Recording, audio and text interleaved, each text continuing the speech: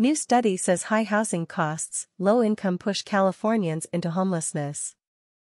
San Francisco. Homeless people in California are already a vulnerable group, often struggling with poor health, trauma and deep poverty before they lose their housing, according to a new study on adult homelessness.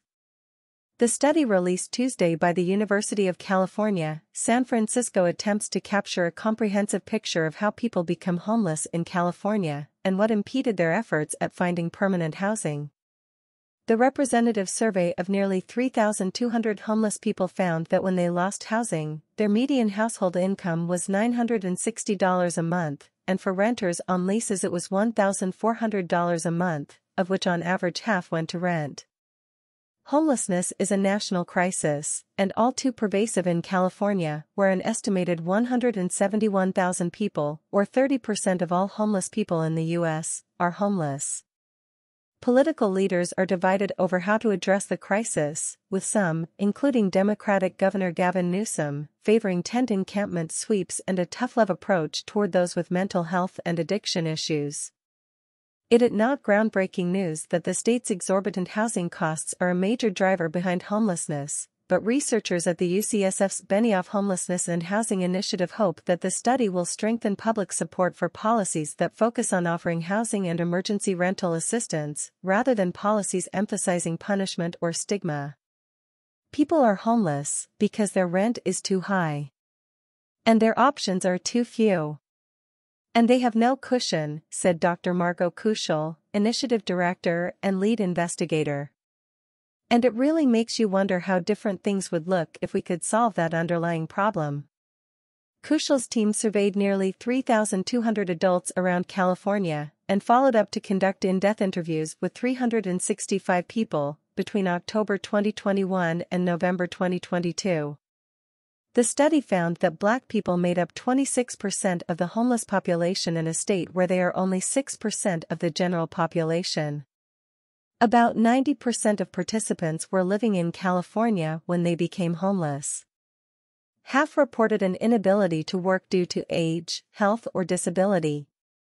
The median length of homelessness was a little under 2 years. More than a third of adults surveyed met the criteria for chronic homelessness, meaning they had a disabling condition and were homeless for at least 1 year, or were homeless 4 times in the previous 3 years, totaling more than 12 months. In Los Angeles in 2015, Sage Johnson's mother was evicted from their apartment when she was unable to meet rent that had increased to $1,200. In disability pay, she received about $1,340 a month. She bounced around, from LA's notorious Skid Row to various convalescent homes, while her daughter lived at a shelter. Later, Johnson, 28, was able to place her mother in a home, where she stayed for about 2 years. In 2018 though, her mother died from a debilitating stroke. Johnson, who now has stable housing, wishes she could have done more. But in the end, she did have a bed. She was inside. She didn't have any more strokes outside. And she was able to regenerate and rejuvenate and restore some of her life while in the convalescent home, said Johnson, a co-chair for one of the study's advisory boards.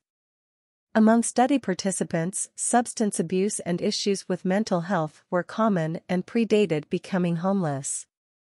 Of those surveyed, 45% reported current, regular use of cocaine, amphetamines and opioids or heavy episodic drinking. Participants described how heavy substance use contributed to losing their homes, but also how methamphetamine usage allowed them to stay alert to protect themselves from assault or theft. Nearly half of the adults surveyed were not on a lease in the 6 months prior to becoming homeless, and had likely moved in with family or friends, contributing to rent when they could. Nearly a quarter cited conflict among housemates, desire for more space or not wanting to impose any longer on family and friends as primary reasons they left. On average, people surveyed who were not on leases received only 1 day of warning before needing to move out. Among people on rental lease agreements, more than 20% cited income loss or reduction as the primary reason they lost housing. So it wasn't so much that their housing costs increased, it's that they could no longer keep up with it, said Kuschel. California ranks as the most unaffordable state when it comes to housing, according to an annual report by the National Low-Income Housing Coalition. A person earning an hourly minimum wage of $15.50 would have to work nearly 90 hours a week to afford the statewide average for a modest one-bedroom rental, which is nearly $1,800 a month, the coalition states. The study was requested by Newsom's administration, which has made addressing homelessness a priority, but the state did not fund it, so didn't play a role in analyzing data or interpreting the findings. The report makes many recommendations, including deep expansion of rental assistance and pilot programs to facilitate shared housing for people seeking to get out of homelessness, and a rental stipend program for people living temporarily with family or friends. Johnson said she hopes the public will find the report's findings to be evidence that tax dollars are being put to good use in social safety net spending. She also hopes that people will support robust mental health and addiction treatment services along with affordable housing options. "I don't want to set anyone up for failure," she said. "And I'm sure many of my peers can agree that folks need time to practice going back to, like, regular society life."